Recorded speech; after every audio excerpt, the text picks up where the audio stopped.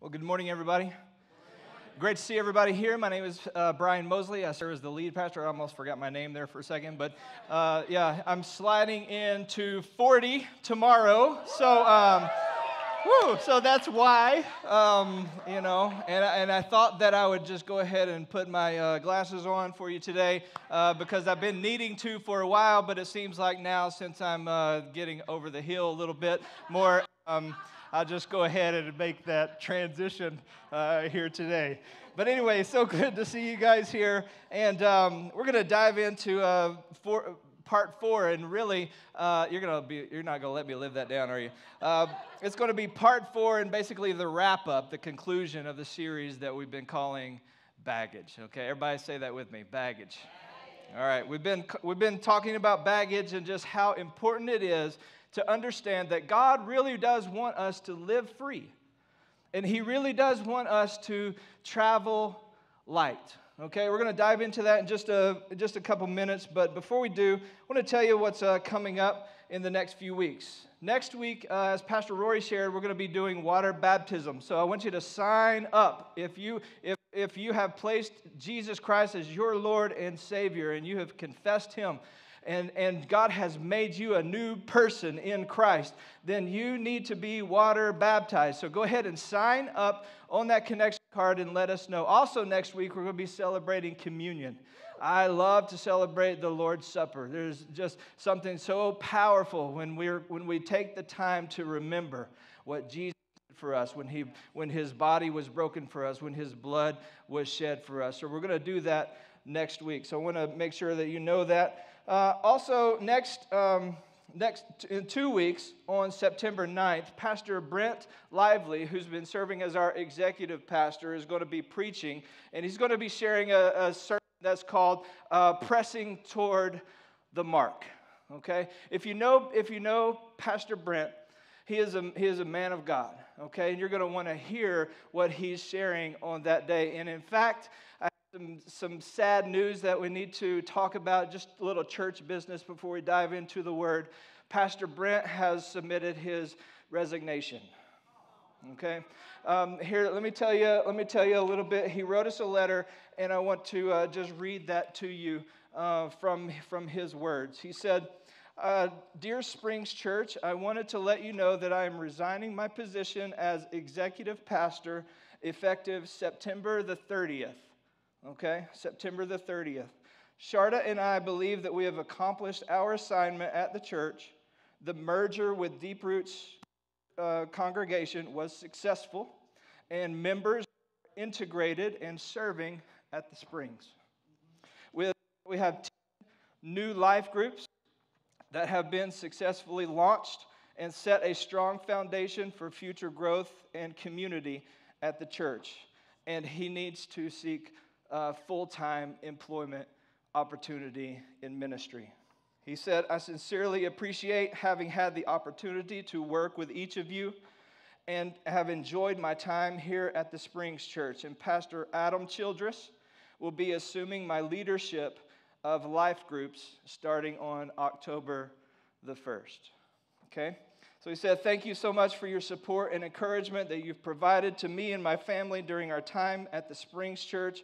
And even though I will miss my fellow workers in ministry, I am looking forward to starting this new chapter of ministry leadership in my life." So what I want you to do, let's just praise God. The Livelies are out of town this weekend celebrating a birthday. But what I want us to do is just flood them with lots of love. Flood them with lots of support. And in fact, that fellowship event that we're going to do on September the 30th, we're going to make it about them. Let's just celebrate them. Let's honor them. And let's thank God for them and continue to pray for them as the Lord leads them into their next chapter in ministry. Amen? Okay. Next up, also, we have that marriage seminar, and Mike Chapman, one of our overseers, and my pastor from Tennessee, is going to be preaching on September the 16th. It's going to be fantastic. And then I'm going to share with you a series called Own the Vision. Okay, I'm going to take some time just to talk through with you the vision that God has given this church. And I'm going to ask you not only to hear it and to understand, but to own it, to make it yours, to buy in to what God wants to do in and through this church. The potential of our church is absolutely outrageous, but we've got to be in it together. And we've got to be unified in the mission and vision of our church. So I'm going to take time for a few weeks and really talk about that and encourage and really challenge each of us to buy into that. So now, are you ready to get into baggage?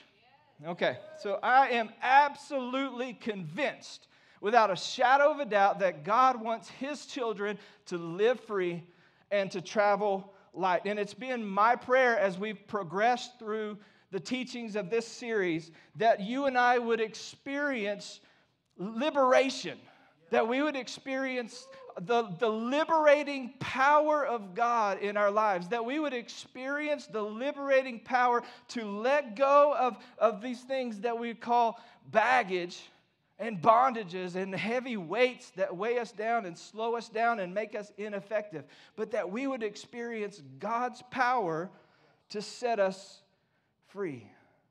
Now, I don't know about you, but I love to travel. Any travelers in the room? Anybody love to travel? Okay. Any travel haters in the room? Okay. You just hate. Okay, there's a few. You just hate to travel. Okay. We love to travel as a family. We just enjoy it. Always have. Love the adventure of it. So love most things about traveling. And I've had the opportunity in my past life not past life, but past job, I should say. And as I worked as a pastor in Tennessee, I served as an outreach pastor, and I had a chance to travel the world, do some missions trips in Israel, and Romania, and Albania, and Chile, and different places around the world. And I just loved it, just to be able to go and experience new cultures and travel the airports. But the thing I hated was the baggage. You got to carry so much baggage around. You got to check into the airport. You got to get all that stuff in taxis. The best part of traveling, in my opinion, is traveling with your family. Okay? Now, in our family, there's 5 of us and 2 dogs. Okay? And so you can imagine we have a minivan that we like to get in from time to time, and we just like to travel. Now, you can imagine the baggage that goes into our van. I mean, there are times when we load up and head out, and I look in the rearview mirror, and I know there are people back there, but I cannot see them because the luggage, the baggage is like stacked so high, and it's just overwhelming. In fact, I took a picture of it. Look up here. This is us, okay? This is us. This is how we travel, okay? And when my grandparent, my mom and dad go with us, this is what it looks like, okay? Yeah. We do not travel light. We pack everything. We pack the kitchen sink. Any packers in the room? Like, you just pack everything, anything that you can possibly think of in your family. We're grateful that you thought of everything, right? Okay. The only thing I don't like about traveling is the baggage. And so today, when it comes to our spiritual life, I want you to just think about the baggage that you may be carrying around in your life, because God wants us to throw off the baggage. He wants us to throw off the baggage, to learn to live free and to travel light. And it's not that our destination is bad. I mean, we have a destination. It's fantastic. It's heaven. It's fulfilling our purpose. Our destination is set. And it's not that the journey is bad. No, the journey is wonderful. We enjoy the process of getting there every day. But it's just sometimes that we pick up and we carry this accumulated baggage along the way, and it makes us weighted down. It weighs us down spiritually and emotionally, and it sometimes causes us to lose our joy, and it steals any peace that we may have in this life. And so our key question that I want us to think about today is this: what are you carrying around that should not be part of the trip? What are you carrying around that should not be part of your trip? I want you to think about this today as we go into Hebrews chapter 12. We're going to look at our theme verse. And it says this. Go ahead and grab your message notes if you got those out in your worship guide, or you can follow along on the screen.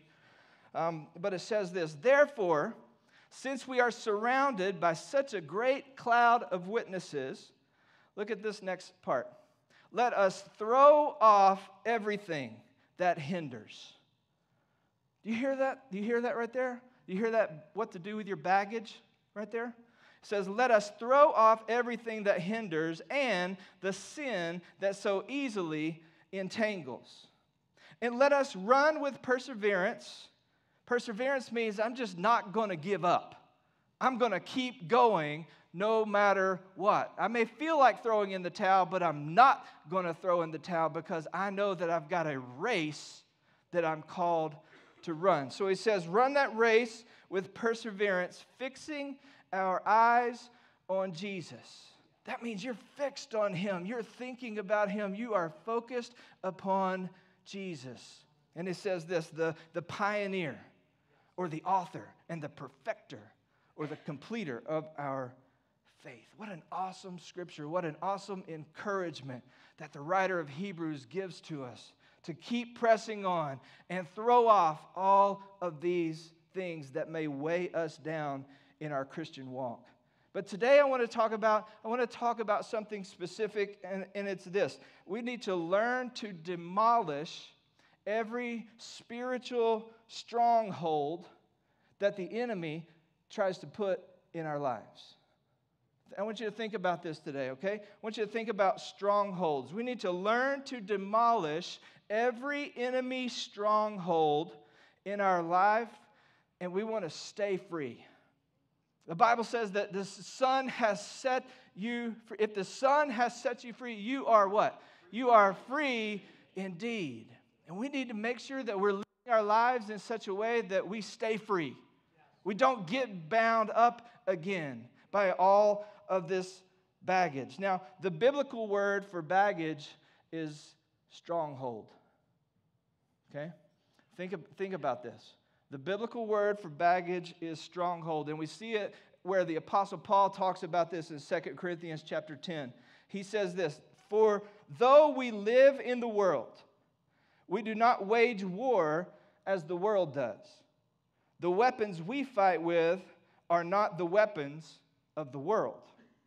On the contrary, listen to this, they have divine power to do what? Demolish strongholds. Okay, we're going to talk about the weapons a little bit later, but what's the purpose of the weapons that God gives us? It is to demolish strongholds. Everybody say that with me. Demolish strongholds. Now, think about this. Spiritual strongholds are any attitudes, philosophies, teachings, or mindsets that oppose the true knowledge of God. Okay? Let me say it this way. A stronghold is something that you believe, but it is actually a lie. Okay? And the only way to defeat a stronghold in your life is to change the way you think. Okay? Change the way you think. The Greek word for stronghold is this. This is up on the screen and in your notes. I'm probably going to butcher this saying it in Greek, but it's okurama. Okurama. It literally means this: a prisoner locked by deception. You're trapped. You're in a prison, and you're in a prison because you have been deceived and you are believing an untruth. You are believing a lie. It's living life by something that is not true. This is a stronghold. It becomes a part of your identity. When you live with this stronghold for any amount of time, it becomes a part of your core. And when it does, you become increasingly hopeless. And it leads you even to despair. You know what? You also become defensive. When anybody mentions anything about this particular stronghold or anything that comes up in church or life group or in the Bible, you become defensive and you say, that's not me. I don't deal with that. This is just the way that I am. This is the way that this is my identity. And you actually become a slave to this stronghold. And because of that, you begin to lose your life. You begin to lose your enjoyment. You begin to lose your peace and your sense of well-being and relationship with the Lord because you have been living your life by something that is not true. But the Apostle Paul in the Word of God says something powerful, and he interrupts all this nonsense, and he cuts to the chase, and he says this in Romans chapter 6. Look at it with me. It says, do not let sin control the way you live. Or in other words, do not let these strongholds, do not let these lies, do not let these false beliefs control the way you live your life. Do not give in to those sinful desires. Do not let any part of your body become an instrument of evil to serve sin. Look at this word, instead. Everybody say instead. Instead, give yourselves completely to God. Whoa, what a solution.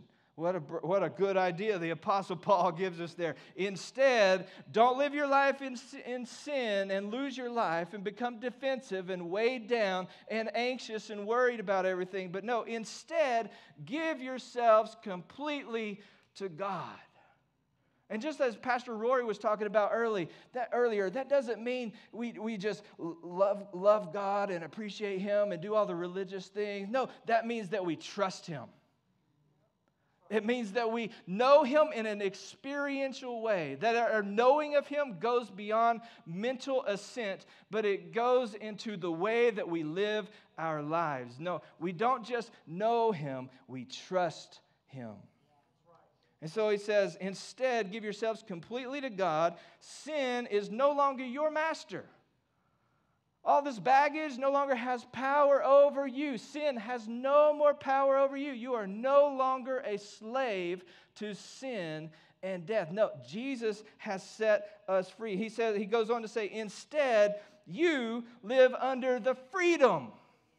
Everybody say that, freedom. You live under the freedom of God's grace. Do you hear God's heart in this?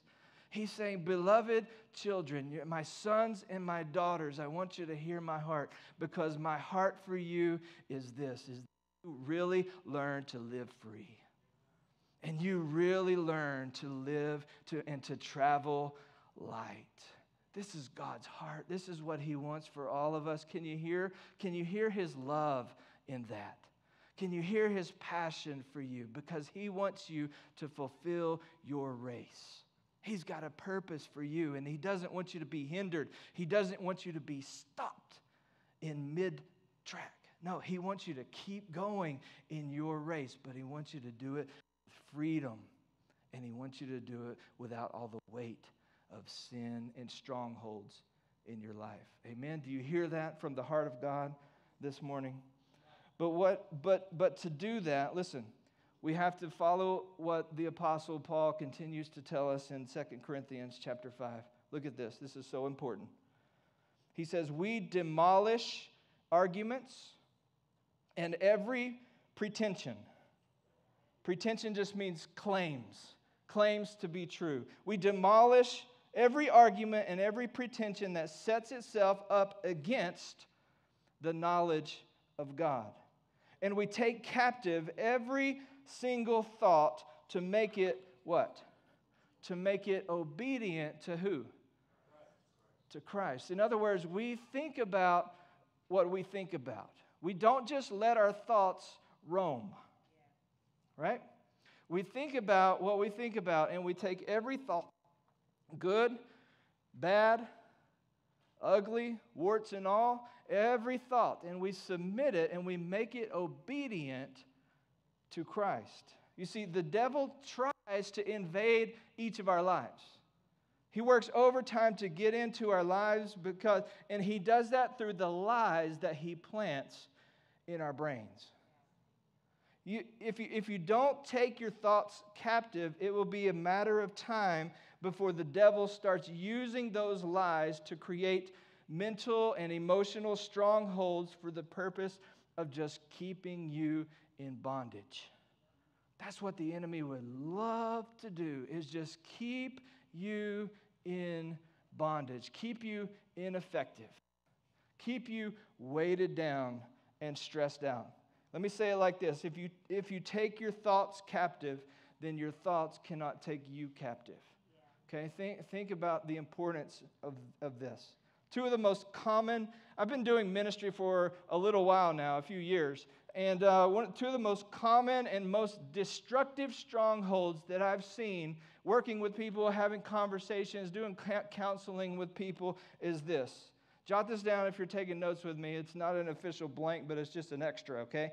But a common stronghold, number one, is this, an incorrect perception of who God is.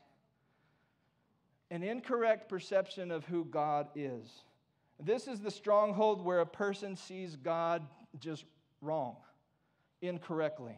They see him maybe as a cruel and as a distant, as an unloving God instead of the loving, gracious Heavenly Father that he is. Some of the most common symptoms of this kind of stronghold is this. There's a lacking of a desire for an intimate and close relationship with God, and feeling that just God is distant and cold and uninterested rather than intimate and loving and personal. Irrational fears of God that will hinder a person from drawing closer to him. They have an irrational and unhealthy fear of him that prevents them from drawing closer to God. And I thought about this one even more, and there's a lack of love in this person's heart for God. And the reason that the world doesn't care about God is because they don't really know God. They don't perceive him correctly. And if you find it hard or boring to spend time with God and you would rather be doing other things, then you might have an incorrect perception of who God is. And that may be a stronghold that needs to come down in your life. Feeling unwanted or unloved by God. Many admit to this feeling that God is just mad at them. And I just want to tell you the truth this morning. God is not mad at you. He is madly in love with you. If a person wonders if God still loves them, it's a good clue that they may have a misconception about who God really is. And a person with this kind of a stronghold, they can find it hard to trust God. They may enjoy all the Christian stuff that we do, but they find it hard to trust. And they may wonder, is God really faithful? Is God really going to do what he said he would do in his word? Is he really going to fulfill the promises that he has made in my life? And we start to believe those things because we have an incorrect perception of who God is. You see, our perception for who God is needs to come from here. Right? Not from our experience, not from movies, not from Hollywood, not from this or that, but it needs to come from the truth that is revealed in this holy book. Yes. Number two common stronghold is this, an incorrect perception of yourself. Now think about this. When a person has this kind of stronghold, they feel often unworthy or guilty or dirty, and they often suffer from low self-esteem. And low self-esteem is where a person is always kind of looking down upon themselves, very critical of themselves. But let me ask you, how can a creature who was handmade by the Creator himself look down all the time upon himself? They fail to realize the truth that says, I am fearfully and wonderfully made. I am created in his likeness. I am created in his image. And strongholds play a very important, a big part in a person's struggle against feelings of low self-esteem. Also, a guilty conscience is usually found when a person who doesn't perceive themselves as a new creation in Christ. They haven't realized that they actually forgiven. They actually have been made washed clean by the blood of Jesus. They don't believe that, and there's this feeling of guilty conscience going on. And usually a feeling of condemnation, usually a feeling of worthlessness, fears of hopelessness are usually strong signs of this particular stronghold going on in somebody's life. Now, again, I want to read one more time that verse in 2 Corinthians because I really want you to grasp the power of what the apostle is saying right here. We demolish arguments and every pretension that sets itself up against the knowledge of God. And we take captive every thought to make it obedient to Christ. You want to learn to live free and travel light? Make this your application scripture. Okay? Take your thoughts captive and make them obedient to Christ. And remember, a stronghold is something that you believe that is actually a lie. And the only way that you can defeat it is to change the way you think. Okay? I want you to see just how important your mind is. Look at Romans chapter 12, verse 2. It says this, "Do not conform any longer to the pattern of this world, but be transformed by what? By the renewing of your mind." And it goes on to say, because you're transformed by the renewing of your mind, you're going to be able to prove what is that good and perfect and acceptable will of God. You'll never find the will of God for your life until you align your thinking to His Word. Okay? The next scripture is Ephesians chapter 4, verse 22. It says this, "You were taught to put off your old self." When you became a Christian, when you became born again, you got baptized, you were taught to put off your old self, which is being corrupted by its deceitful desires. And look, you are to be made new in the attitude of your minds. Do you know your mind's got an attitude? Yeah. All right. Some of our minds got an attitude problem. Need to be straightened out. All right? To be made new in the attitudes of your mind. Your thinking is important. If you really want to learn how to live free in Christ, you really want to learn to fulfill the will of God in your life, you have to align your thinking with the truth of God's Word. No more lies. So would you say that with me? No more lies. I want you to just resolve that in your heart today. No more lies. We want to experience freedom. We want to experience life without the baggage. One of my favorite scriptures is in John chapter 8, verse 32. Would you look at it with me? Jesus said this, "Then you will know the truth, and the truth will set you free." And we've got to learn that as God's children, we have to recognize that the devil's lies, we have to reject those lies and replace them with the truth of God's Word. Then and only then can we live the life that we're called to live. How do you do that? How? Okay, Brian, I agree with everything that you said about strongholds, and I believe that it weighs us down, it causes us problems, it makes us ineffective in our call. But how do we live that out?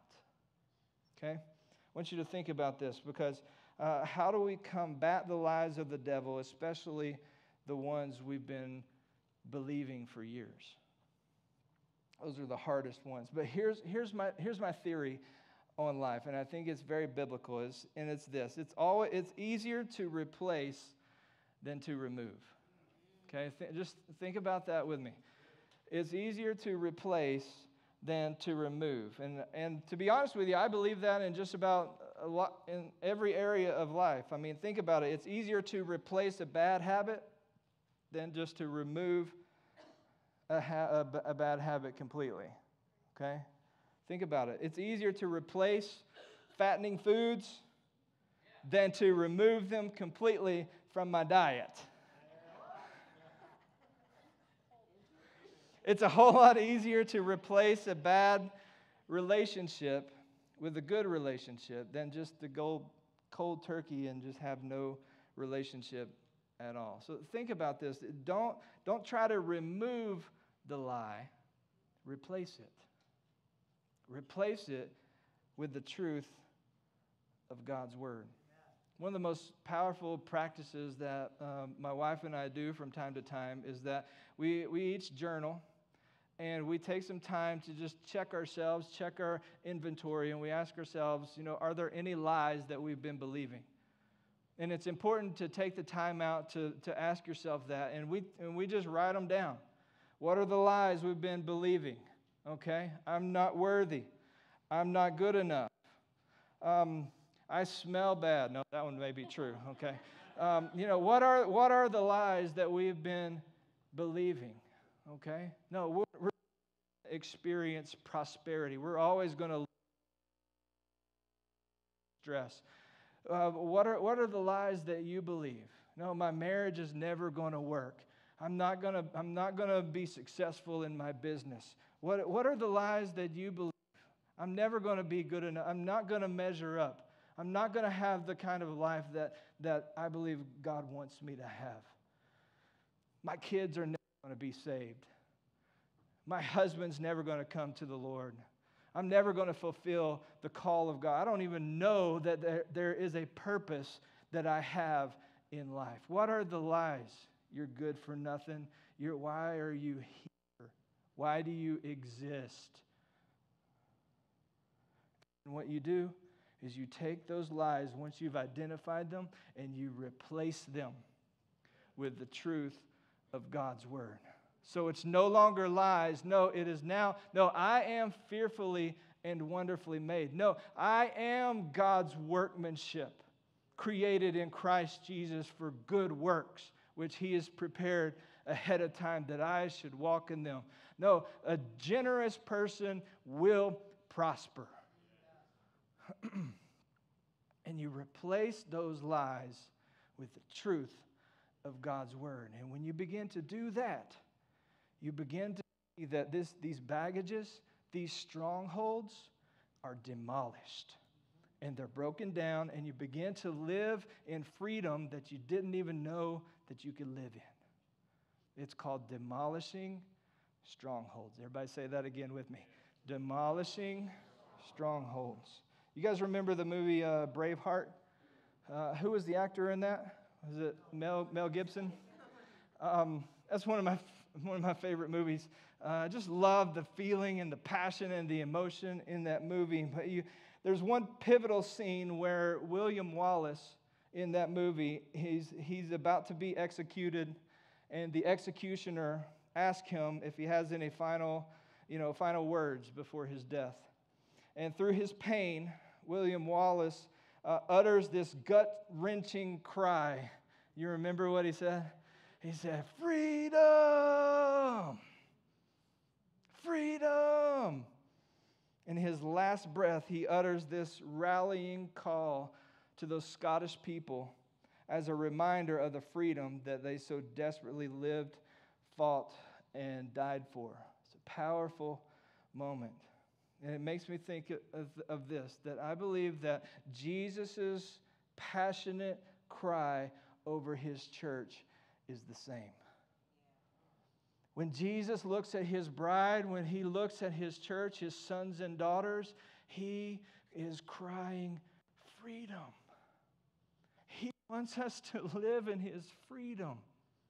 He wants us to enjoy our lives. He wants us to know our purpose. He wants us to know His Father.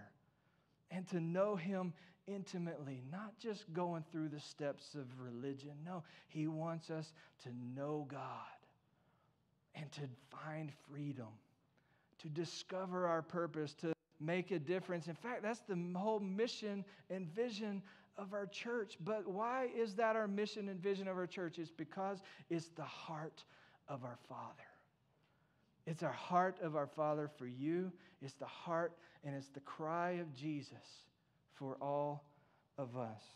It's that cry, freedom, freedom, freedom. And in our hearts, we have that we need to have this resolve that we will no longer accept enemy strongholds. We will no longer live as slaves, and we will no longer live bound up with no freedom and no weight in our lives. Do you hear the cry of Jesus today, crying passionately, freedom over your life? Not only over your life, but over your loved ones, your family, your friends, your co-workers, the people who you know and are close to. He is crying freedom over each person on this earth. Look at Galatians chapter 5, verse 1. It says this, "It is for freedom that Christ has set us free." Man, what a powerful verse. It is for that freedom. Freedom from sin. Freedom from bondage. Freedom from death. Freedom from fear. Freedom from all the things that would entangle us and weigh us down. It is for freedom that Christ has set us free. So how do we do it? How do we break free and discover the life that God has for each of us? How do we maintain our freedom? How do we stay free? Let me give you 3 really practical thoughts, okay? Number 1 is this: can the excuses. Get rid of them. Can them. Jesus told the parable of the Great Supper in Luke chapter 14, and he said there was a certain man who gave a great supper and invited many. Think about this. That he invited many into this great celebration. It's like he's inviting us all into the kingdom of God. He's inviting us all into an invitation to true freedom and true liberty, an invitation to really live free and travel light. And what did most of the people do in response to this invitation? Look at it in Luke chapter 14, verse 18 and through 20. It says, "But they all alike began to make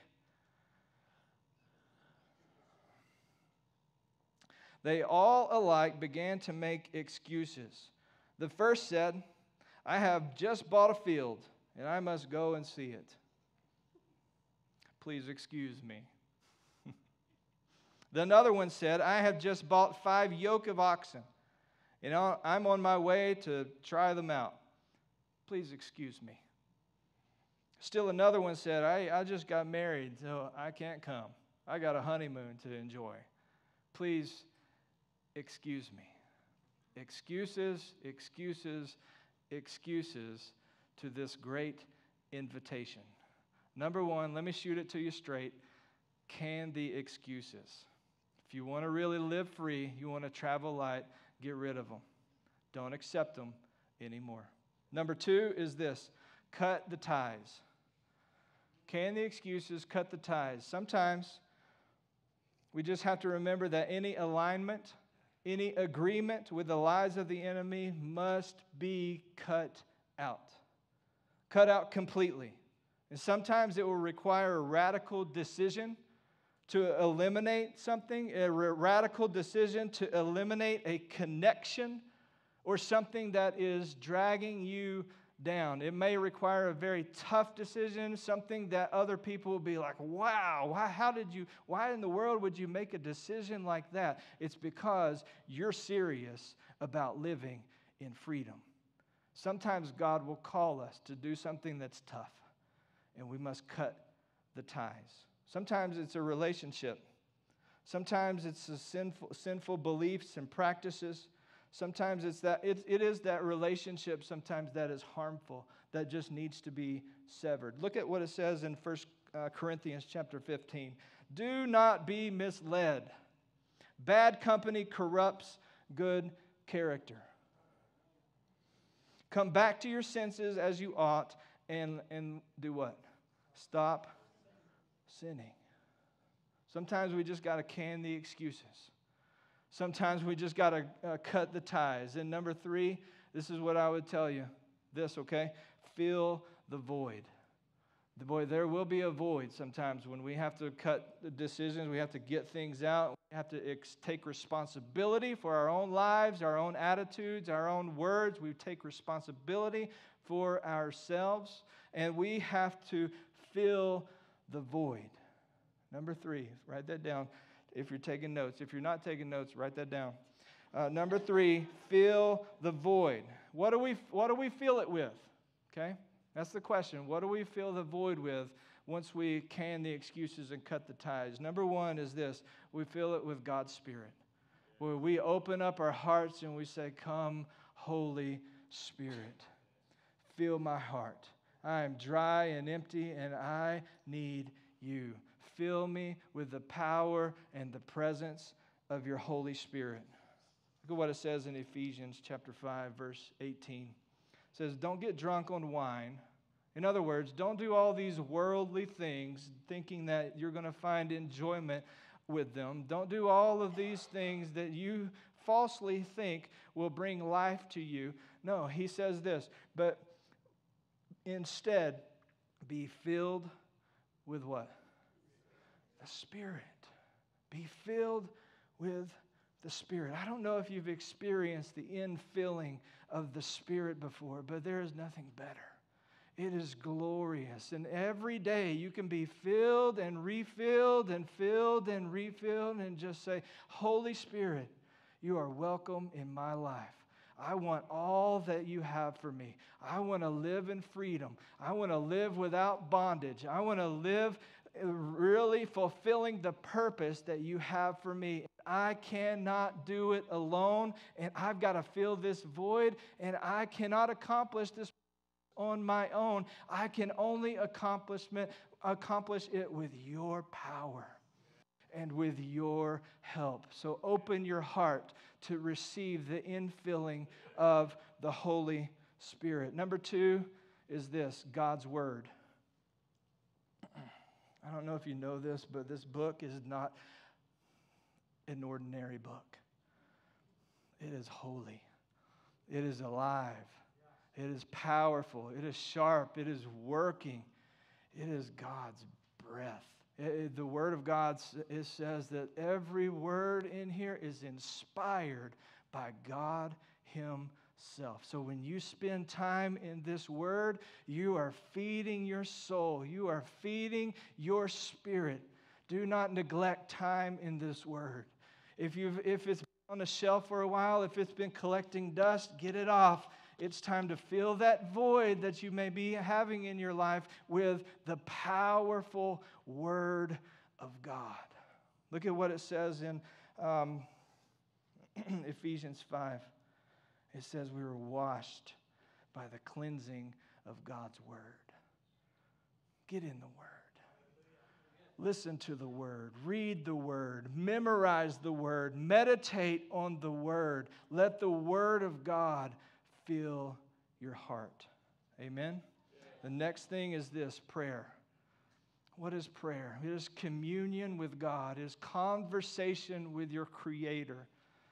One time, somebody told me that prayer is not so much something that you do, but it's someone that you're with. Prayer is spending time with the one who loves you the most. Prayer should be the highlight of your day. Even if you only get 5 or 10 minutes at some point in your day, it should be the most wonderful, glorious, non-boring 5 minutes of your day. Fill that void with a prayer life. Let God challenge you and grow you and teach you how to pray and fill that up with your life. Prayer. Look at what it says in Hebrews chapter 4. Jesus understands our weaknesses. Aren't we so grateful for that? Yeah, we're just humans. We are weak. We are frail. We are fragile. He understands our weaknesses, for he faced all of the same temptations that we do, yet he did not sin. So let us come boldly. Look, this is prayer. Let us come boldly to our gracious God, and there we will receive his mercy and his grace to help us when we need it. My friends, there is power in prayer. Become a man or a woman of prayer. Study prayer. Hang out with people who know how to pray. The Bible says you want to be wise, then you rub elbows with wise people, right? Get around people who know how to pray. Spend time with them. Pray together. Ask people to pray for you. Offer to pray for other people. There is power in prayer. The next thing is this, an accountability partner. You want to really learn to fill that void, and you want to make it stick. You want to have some freedom that lasts. You want to maintain that freedom that Jesus has given to you. You better be connected. You better be connected with somebody who can hold you accountable and who can ask you, how are you doing? And somebody who can look at you and look in your eyes and say, I know you're not okay. You want to talk about it. Can we go get some coffee? Can we go get some lunch? You need somebody to be in your corner, cheering you on, but also holding you accountable. Look at what it says in James chapter 5, verse 16. It says, therefore, confess your sins to... Man, that can be a scary thing, especially in a church, but it shouldn't be, right? We should be the most honest, vulnerable, transparent, non-judgmental people on the face of the earth. And that's what I'm praying that each of us will be, so that we can truly live out this verse and say, therefore, confess your sins to each other and really pray for each other so that you might be, what? You might be healed. You need an accountability partner. You need somebody walking this Christian life with you. Somebody that you can call in the middle of the night and say, I'm going through this. Can you help me? I'm going through an emergency. You need people in your life who you can trust, who will hold you accountable. And the last thing is this. I would say to you, if you really want to learn to fill this void, you really want to learn to live free and travel light, do some ministry. Get your mind off of yourself for like 5 minutes and do something that helps somebody else. Do some ministry. Get involved at your church. Hello, there's lots of serving opportunities around here. You see them? You see them on the back of this worship guide every single week. There are places where you can serve, where God can use your gifts, your time, your talents, and you can get your mind off of yourself for just a few minutes and go make a difference in the lives of somebody else.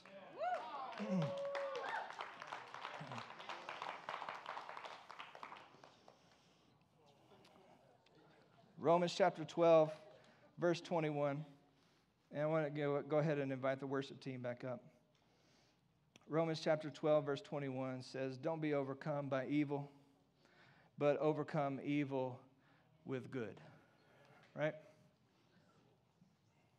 I'm going to get involved in something. I'm going to put some action to my faith. I'm going to put myself aside for just a little while, and I'm going to serve somebody else. That's how we fill the void. And I just want to encourage you today, if you'll make a decision today to can some excuses, cut some ties, and let God just fill the void with His Word, with His Spirit, with an accountability partner, with prayer, with ministry, you will begin to shed some of this baggage that you've been carrying around for far too long. And you'll really learn that you can experience freedom in Christ. And you'll really learn the heart of Jesus that says, I want you to live free. And I want you to learn to travel light. Would you stand with me, please?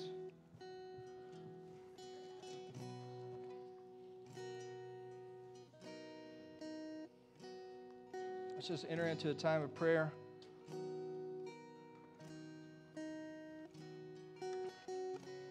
Heavenly Father, we thank you for your word. We thank you for the truth of your scriptures. We thank you, Lord, that they bring life to us.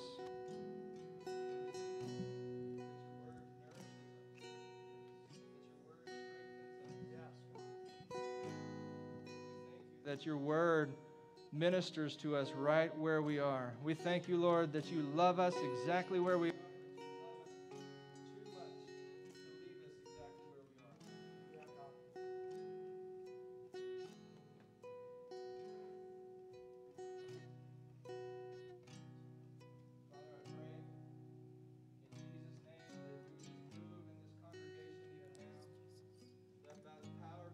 Spirit, you would speak to our hearts. You would, Lord, let us know any area of our life that we need to hand over to you, that we need to submit to you.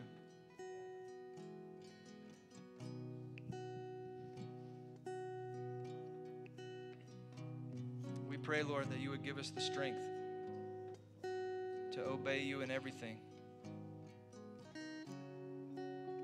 to know you, to find freedom in you, to discover our God-given purpose, to make a difference in other people's lives.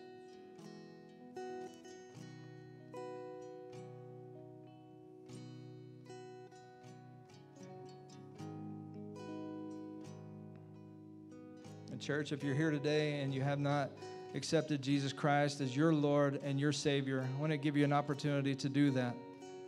One of our prayers, one of our constant prayers of our church and our leaders and our pastors is that God would bring people into our fellowship that need to know God, that need to experience salvation. And maybe you're here today and you're in that place and God is just speaking to you, and today is your day. I just want to encourage you, don't procrastinate, don't put it off, and don't make those excuses. Say yes to God. Your life will never again be the same. You'll experience His freedom, His renewal, His passion. You'll experience everything that God wants you to have, and it is a beginning. It's a great beginning. It's not the end of your spiritual journey. It's the beginning of your journey. So if you're here today and you'd say, like, Brian, I'm here because God has brought me here and He is calling me home. He is calling me to receive His salvation. If that's you, I just want to invite you to pray this prayer after me. I want to invite everybody to pray it. Just say this: Dear Heavenly Father, I come to you today a sinner. I am broken and in need of you. Today I confess my sins. I repent of all my sins, and I return to you. I believe, God, that you sent Jesus to die on the cross to pay for my sin. I believe that He rose on the third day. And today I put my full faith in Him. Today I am born again. Today I am a son or daughter of the King. Today I have a home in heaven. Today my name has been written in the Lamb's book of life. And I am your child. Now please fill me now with your Spirit. Make me a person of prayer. Make me a person of your word. And I will praise you for the rest of my life. In Jesus' name I pray. Amen.